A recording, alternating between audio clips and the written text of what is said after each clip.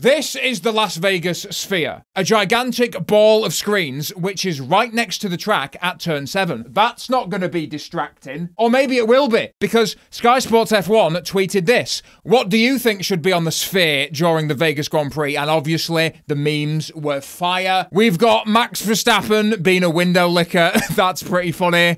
The Fernando Alonso forehead.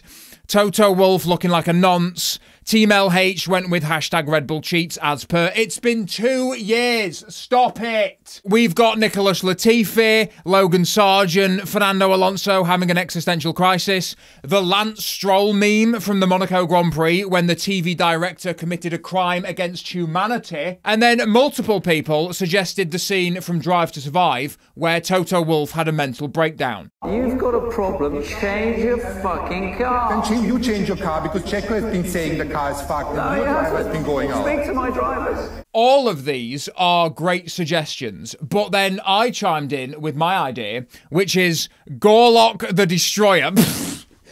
If you don't know who Gorlock the Destroyer is, it's this fat trans woman. Is it a woman or is it a man?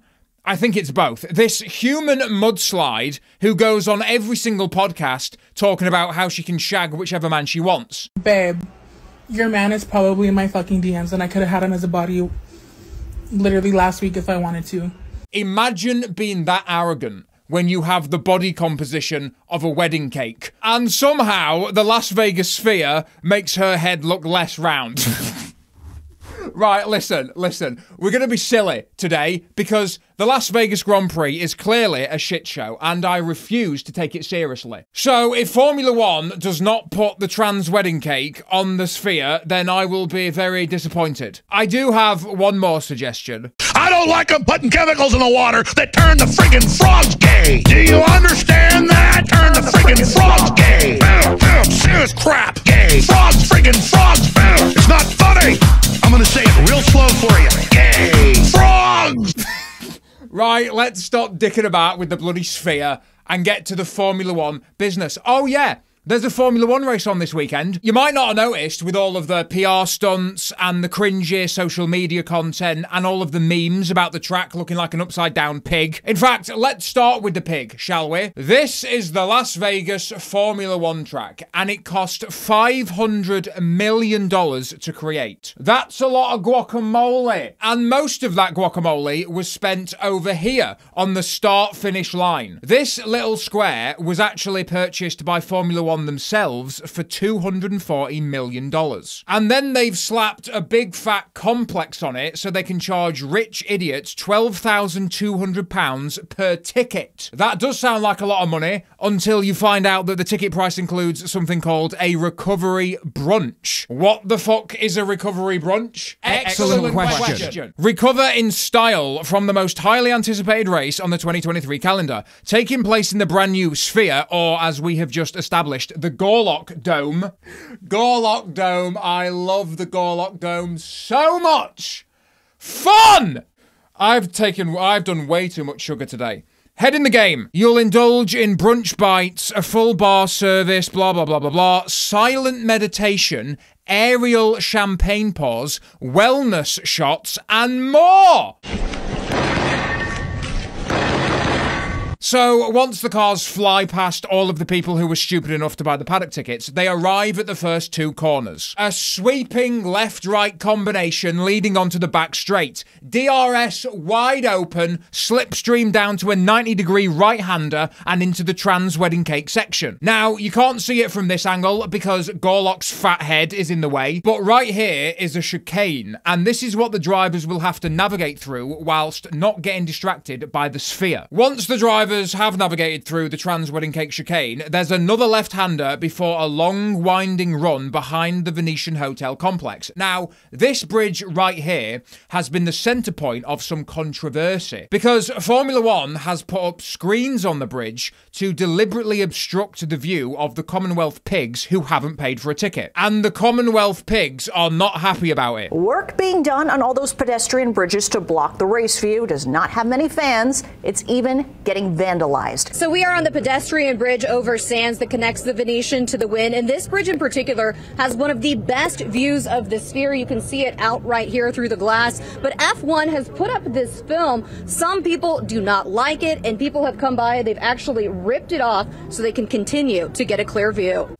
Yes, fight the power. People are vandalising the screens because they want to see the Gorlock Dome. Unfortunately, Formula One has responded by putting up even more screens and also metal gates to stop people ripping down the screens. They say it's for safety purposes, and by safety, they mean capitalism. So after the cars go under the capitalism bridge, it's another 90-degree corner onto the main straight. 1.9 kilometres, making it the second longest straight on the Formula One calendar, giving the drivers plenty of time to take in the iconic landmarks of Las Vegas. For example, Treasure Island, where a man murdered his girlfriend, leaving her dead body in the hotel room, and then threw himself off the top of the Hoover Dam. Fun! Then we have the Mirage Hotel and Resort, which is just a front for a dolphin concentration camp. According to dolphinproject.com, 17 dolphins have died at the Mirage, including 4 deaths in the last 10 months. The facility has one of the worst records for dolphin deaths in the United States. Fun! And then we've got Caesar's Palace. This is where Mike Tyson punched Alan in The Hangover for stealing his tiger. It was also proven in The Hangover that this is not Caesar's actual palace.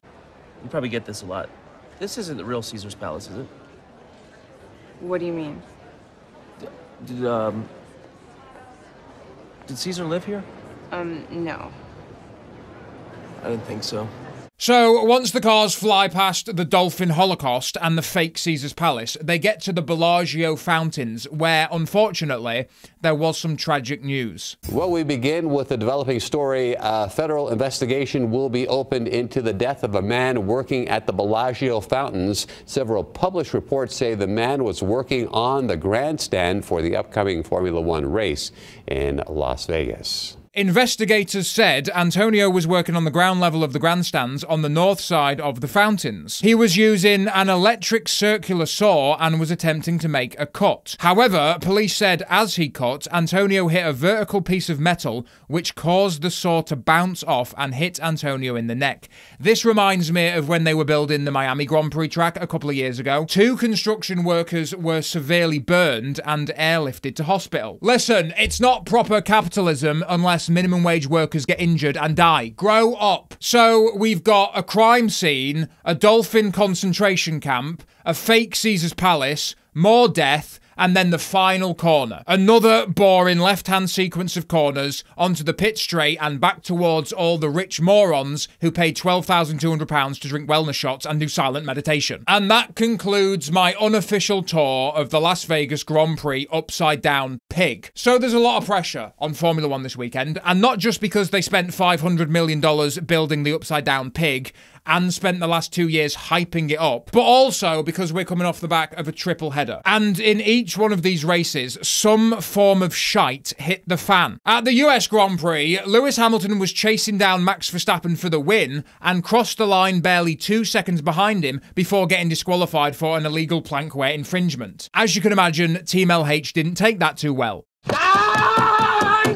Wow. Then, at the next race in Mexico, Kevin Magnussen fucked it into the barriers, bringing out the red flag. Tsunoda kamikazed himself into the side of Oscar Piastri, and Sergio Perez ended his career by twatting himself out of the race at the first corner. As you can imagine, the Perez fans didn't take that too well. A lot of booing, Guys, I mean, honestly, I had nowhere to go, so I was a bit in between the 2 Red Bulls.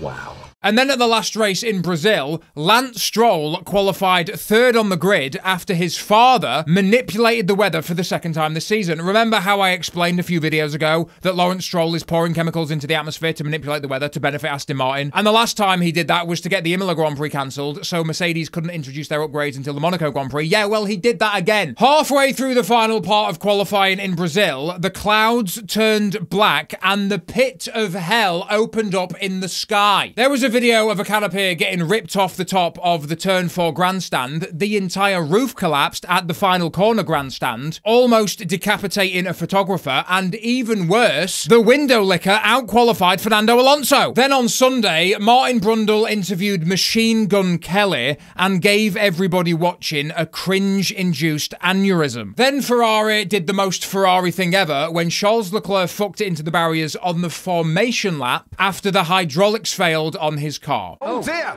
that's Charles Leclerc, and he's gone off already and into the barriers on the formation lap. No, I lost the hydraulics. I lost the hydraulics. Why the f am I so unlucky? Why the f am I so unlucky? You know what's funny about that, aside from the obvious, is the marshals took a picture with his Ferrari behind the barriers. And if all of the marshals are in the shot, then who took the picture? R.I.P. Charles.